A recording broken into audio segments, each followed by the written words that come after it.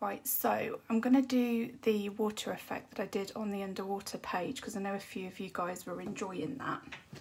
And you'd requested me to do a tutorial, so I'm thinking we can kill two birds with one stone with this one. So with the 90% cool grey, I'm going to use this one to add some initial shadows towards the base of this water area and where this tree stump is. So with this one, I'm just adding a very gentle layer of shadow in towards the bottom here. I'm using the cool grey rather than the warm grey because we're going to be using blues for the water, so we don't want warm greys, we want a cooler grey. So I'm just going to add a little bit. There we go. I'm not going to go too overboard with this grey. I just want enough to give a bit of shadow at the bottom. So I'm going in now with the peacock blue. So this is number 1027. So again, we're in Prismacolor Premier this time. And I'm actually going to gently go over the top of this grey with this blue. Right, I'm also going to put a little bit of this darker blue just underneath the base of this boat. I'm not going to go too mad with it under here, so I don't want it to be sort of dark.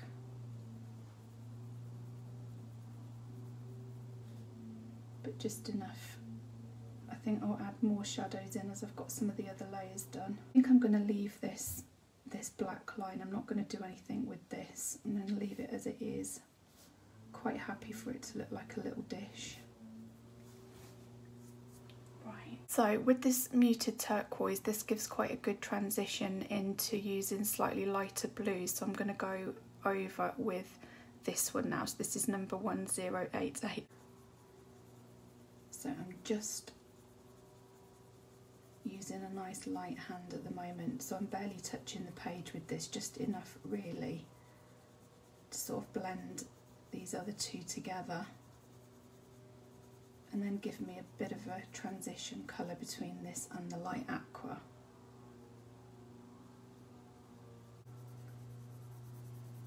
So just integrating this with that peacock blue layer. Really gently. It just softens the edges off when you're going to be going on with a much lighter colour. So some light aqua now. So this is 992. I'm using my new one because my old one's about that big and in a pencil extender. So I've dug my new one out.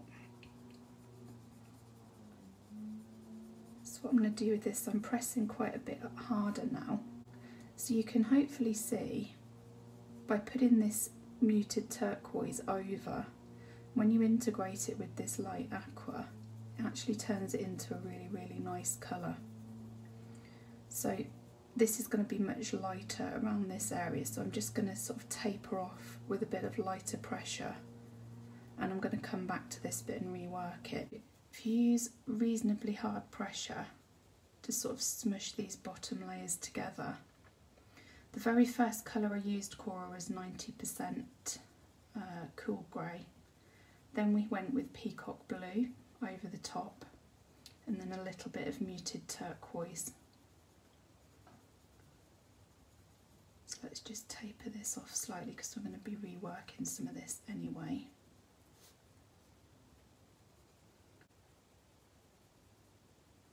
And then I am going to use some white gouache just for sort of bubbles and bits, but that will be one of the last things that I do. I probably won't do that today.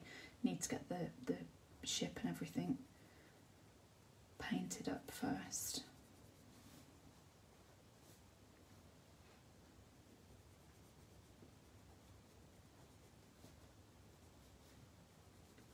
So I'm going to go straight to the edge here and integrate this sort of going backwards now. So again, nice and light at the edge, and then colouring a bit more like I mean it the further down I go. Sort of ease off under here. Hiya Ashna, don't worry, you haven't missed much.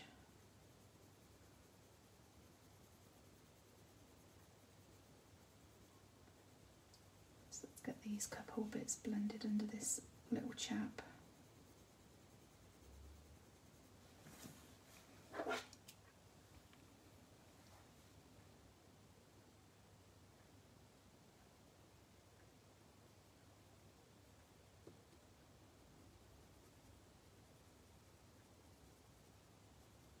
Hi Emily.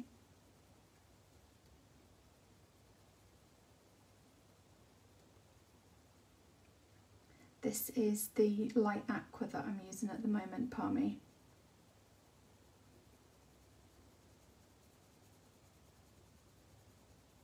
Hi Vicky.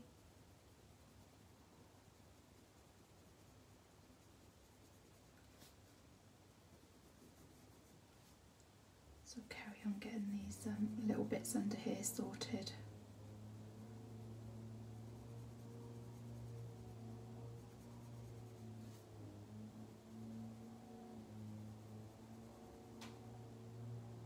Oh, don't worry Debbie, you can watch it on replay. I don't always start with the darkest colour, it depends what effects I'm trying to do. With it being shadows under the water here, it's a little bit easier to put the darker layers down and blend over them because you can always retouch. It's really hard to sort of lighten something up if you've gone in a bit too heavy-handed, the wrong way around, if that makes sense. So under here, just going to start working in with it, still with the same colour. This probably will add a little more shadow in under here, but that'll be one of the sort of last things that I end up doing under here.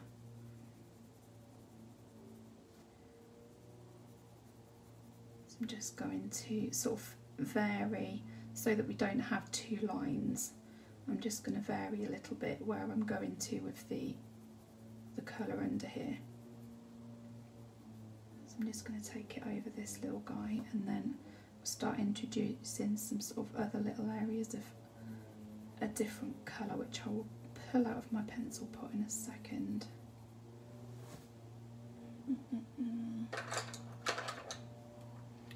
So I'm going to be interspersing with some bits of this light green colour. So this is 920 light green.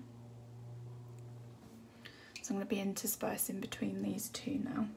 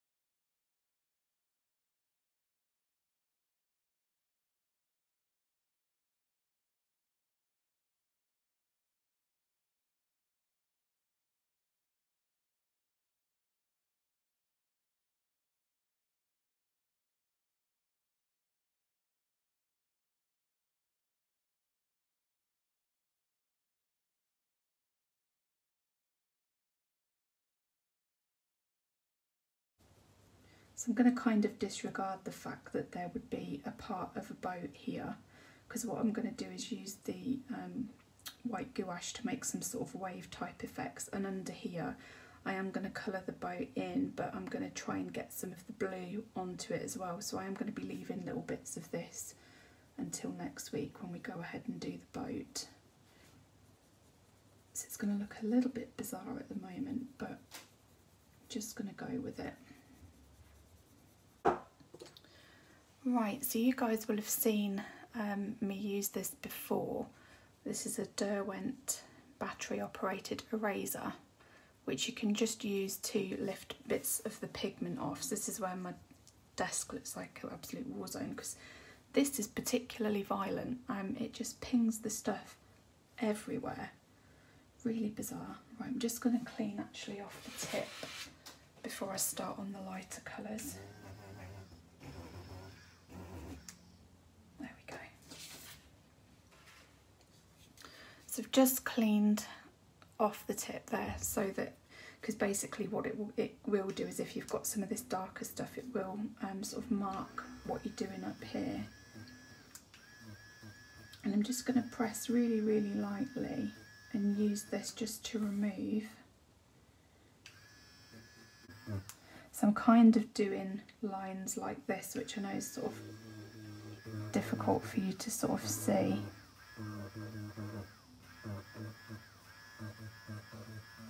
So I'm not pressing very hard because I don't want to completely erase everything that I've done, but I just want there to be some little areas of slightly lighter. Look at the state of this, honest to goodness, it's gone absolutely everywhere.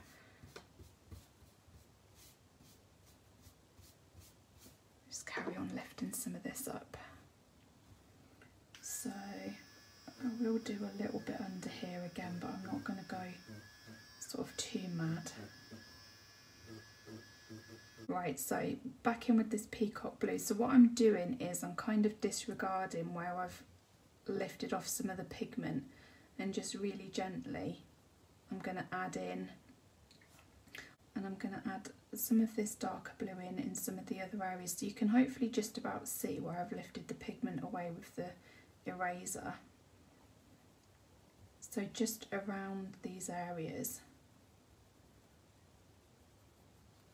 I'm just going to add a little of this colour back in, and even under some of these areas where I didn't have the peacock blue originally, I'm just going to really gently add some of this.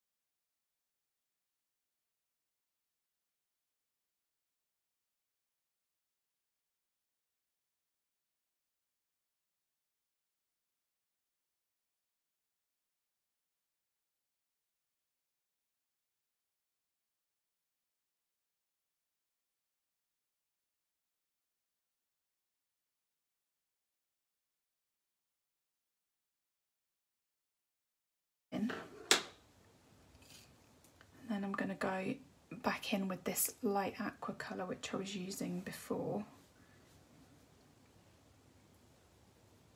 And this is where you can just soften some of those edges of the other blues that you've put down.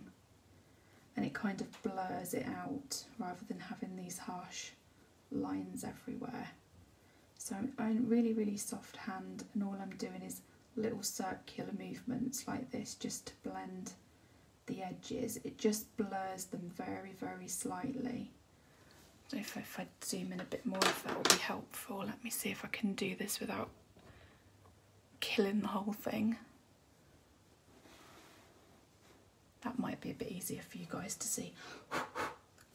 Bits everywhere. So where was I? I was down here, wasn't I? So if you just use a really, really gentle hand, you can just blur. And like here, where there's a really harsh blue line, I'm actually going to use that non-photo blue for this one. If you just add... Is that what it means, Nikki? I never knew that. I need a different word. So I'm just going to blur over the edge where I've erased. And like down here as well, because this bit is a little bit darker, I'm going to use this true blue one just for this little bit down here. And I'm just going to blur the edge there. And honestly, I'm pressing so lightly you wouldn't believe, just to blur these lines slightly. And in fact, I'm just going to lift a little more of that pigment down here. I just want a bit more contrast between the blue and the green. So with this you can sort of erase sort of multiple times.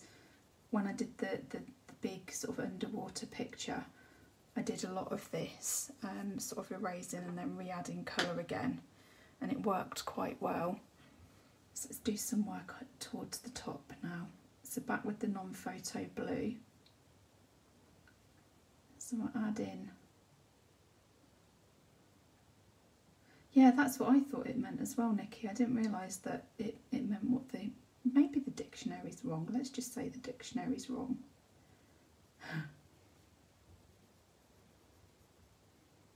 So funny.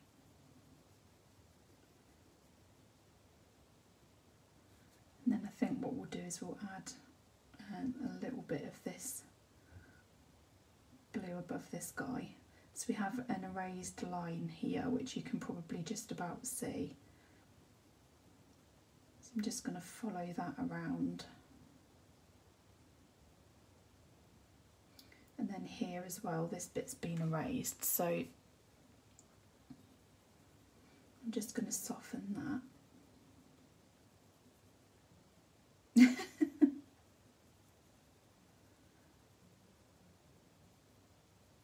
I suppose the dictionary must be right, which is why my dad used to say to me, will you stop faffing about?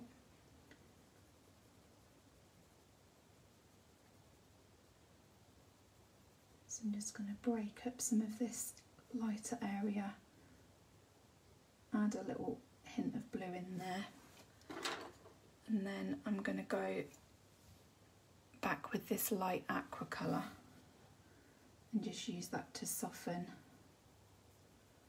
these edges a little, and then we go back on with the green again.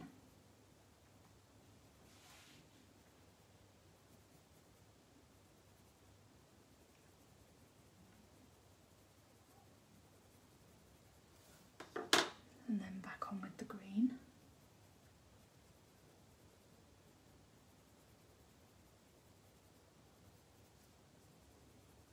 I'm just going to soften the edges of this bit, so you can just about see there where we've got multiple layers going on. And the erasing, it just, with you building around the shapes, it just gives it a little bit of movement. So then with this grey-green light, sorry that's terrible to show, there you go, I've just about got it under the camera there. So this 289 grey green light. What I'm going to do with that is these areas where I've actually left the sort of erase lines, I'm just softening over those edges now and pulling those bits of colour together with this one.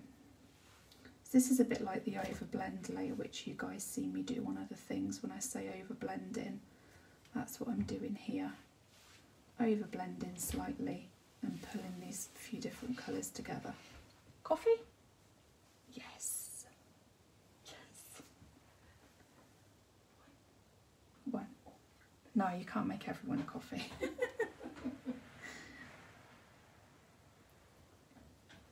That's Catherine off to put the coffee pot on. Brilliant. There we go. Right, let's just get rid of some of these bits.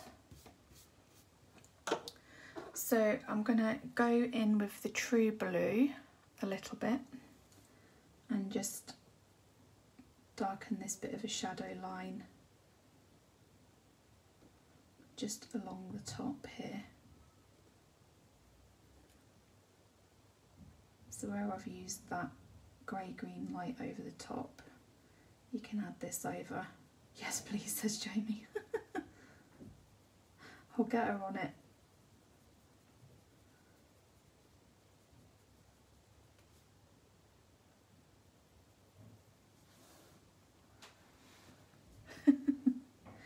She's so good. She said to me, I'll go and get us both a coffee at like 5 o'clock.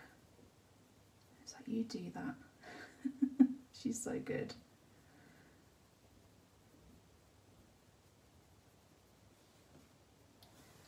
So again, oh thanks Gina. These are the same colours that I'm just cycling that I've already told you about. So I'm just using that to blend over. You've just refilled your cup, Alexandra. Wowzers.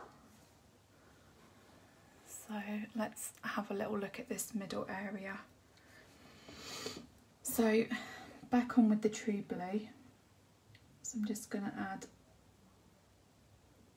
sort of ghost of this around the edge here, which I'm going to blend out anyway. And then I think we'll carry on with a little more of it under here as well.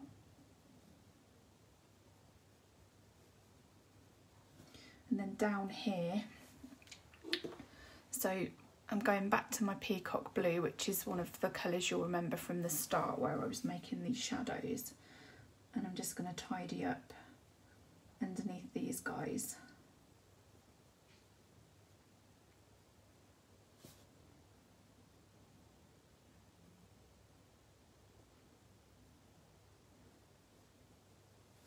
And then let's go back on with True Blue. So I'm just going to use that to just soften the edges a little. Probably need to do something in there as well, actually. It's a little bit too green. Let's just rework a bit of blue under here, because I'm sure he would have a little more shadow underneath him. If indeed he is a him, he might be a her, who knows. Let's just tickle a little bit of blue in down here as well, because we've got too much of a green blob here. This is what I mean about keep reworking areas. And I think what I'm going to do is I'll use this grey-green light just to blend that in so we haven't got such a harsh transition line. Yeah, I love coffee as well, Jamie. There is no me functioning in this world if I haven't got coffee. It just doesn't happen. Right, where were we before I got rudely interrupted by a big green area that I hadn't put enough blue into? So back to the True Blue. God, I bet you guys love how erratic these sessions are, seriously. I can never just come on and just colour something straight. I always have to come on and mess around with it. So let's pop a little bit of blue under here as well. Maybe just a little touch under here. The only day you have 2 cups is Sunday with me. Oh my God, I hope that's not because you need 2 cups to get through one of these tutorials. That would be a real shame. So back to the non-photo blue. Last Sunday you were replaying the houses. Oh, I can't tell you how glad I was to finish that page. Oh my days. Felt like I've been at it for ages. Ages and ages. But I'm loving the Chris Cheng that I'm in the middle of at the moment. If you guys haven't had a look at this particular video yet, and you haven't got a plan for that particular page of this book, it is well worth a look. So good. So good.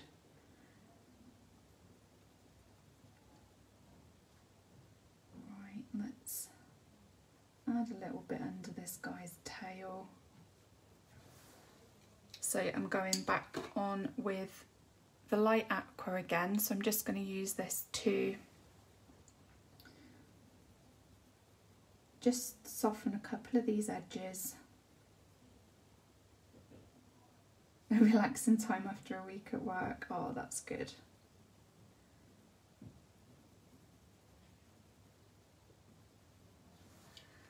And then the light green again. So again, we're just cycling the colours you've already seen me use.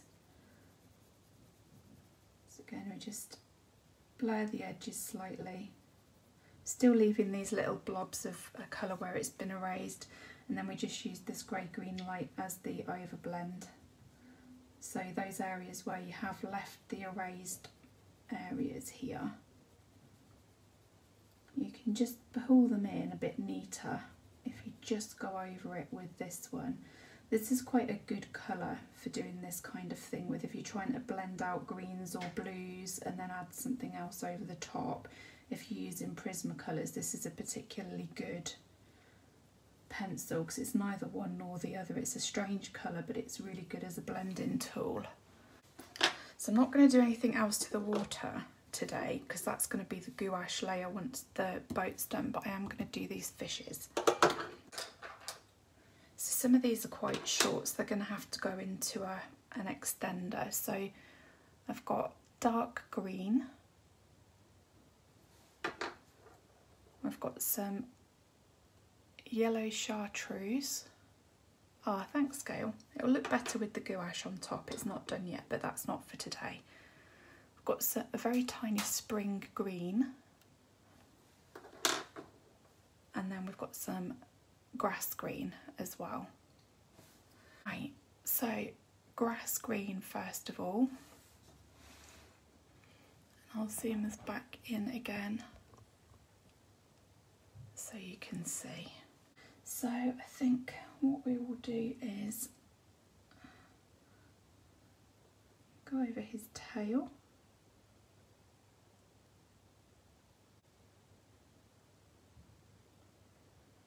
So I'm just going to take this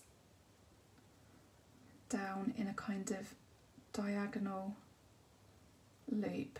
So I'm pressing harder at the base here. In fact, I'm going to do his little fin at the bottom in that colour as well. And then I'm going to little circular blend in there just to soften the line because we're going to be integrating other colours. So next colour is this spring green. So I can't show you the number because it's now buried in this pencil extender, but spring green is, let me look at my list, number 913 for those of you that want numbers. So what I'm going to do with this one is not quite at the edge, just going to integrate it over the edge here. So we have a nice taper line, and then just soften the blend because that's where we're going to add another colour over. And then this yellow chartreuse, this is number 1004.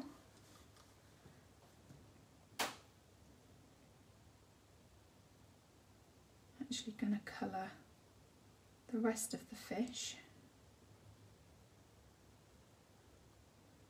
And we're going to take this back as an overblend layer over all of the greens. So then we have this dark greens. This is number 908. Again, I can't show you that because it's buried in this pencil extender. And I'm going to take this darker green just over the top of the grass green on this little guy's tail, and then nice and gently going to add this along the bottom edge of this guy here. Right, back on with grass green again.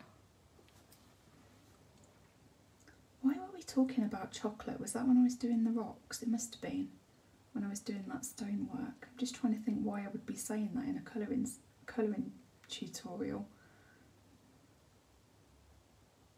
So again, I'm just tickling the surface, and then back to the spring green again, just to soften that line.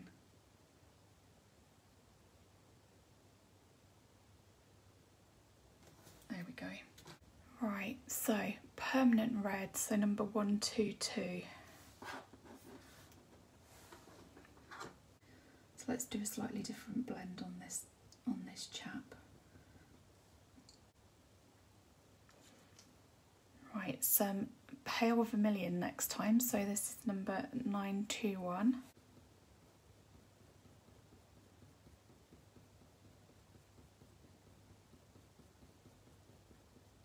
So we're just going for a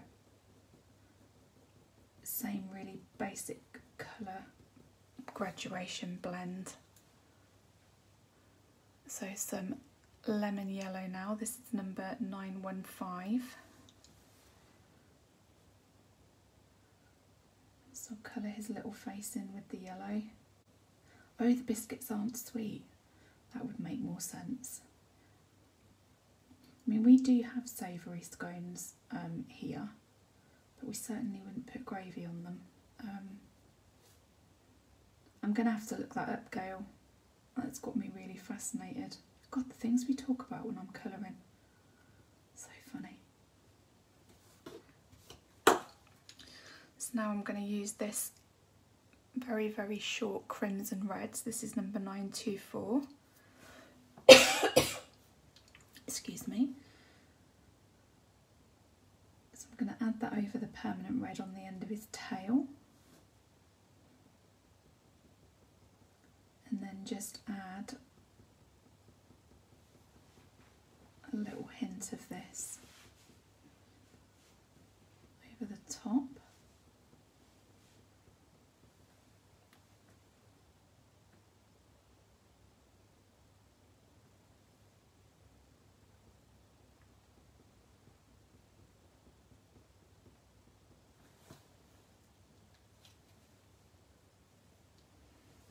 And then back to the permanent red again. And I'm just softening these lines over the top.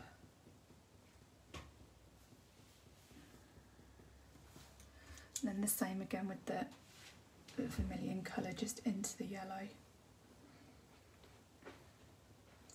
So it's just a slightly different colour blend on this one.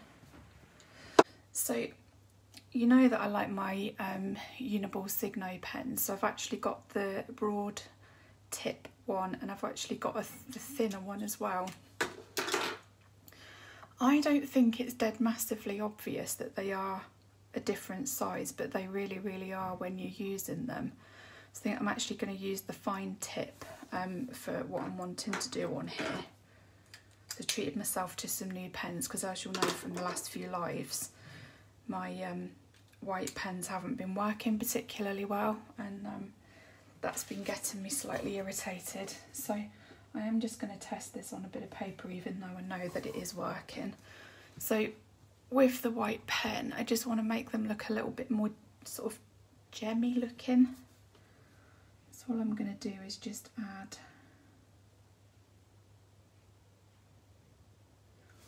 a little bit of a white line on these guys.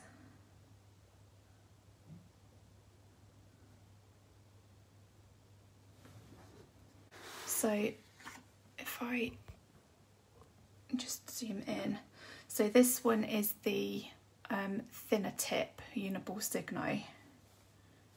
Take care, Alexandra. And then obviously if you were going to do little dots, that's sort of how fine you can get them with that pen. This one is the broad tip, which would have been too big for these little fish.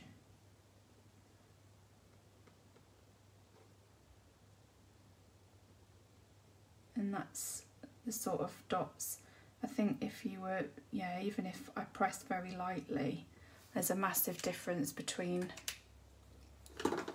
the two lots of dots. So hopefully you can see the difference there. So I'm going to use these two. So green and gold. This is in the normal hybrid set. I've lost my words now. I need another sip of coffee. 1 second. Right. What I might do is just add just along the bottom edge here.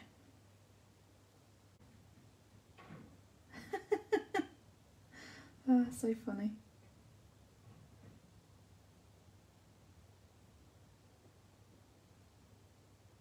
Just add a little bit.